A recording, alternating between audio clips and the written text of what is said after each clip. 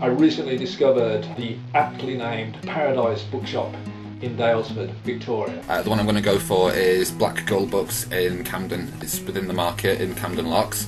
Falmouth Bookseller, 21 Church Street, Falmouth.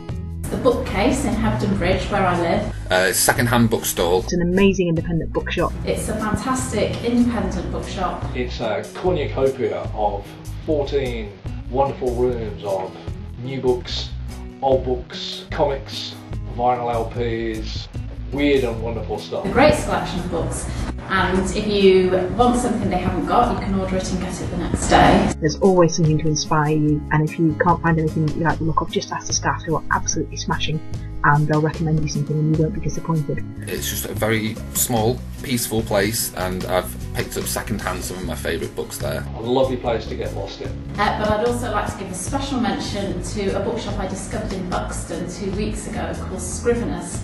It's a second-hand bookshop, 5 floors, full of books, and even piano sheet music. When you come out of that bookshop, you're in Falmouth, and there are so many amazing places to go and read.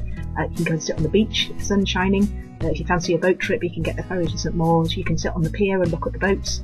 Or if it's pouring with rain, you turn left and you go to Dolly's Tea Room and you get yourself a Cornish cream tea and you get jam all over your new book.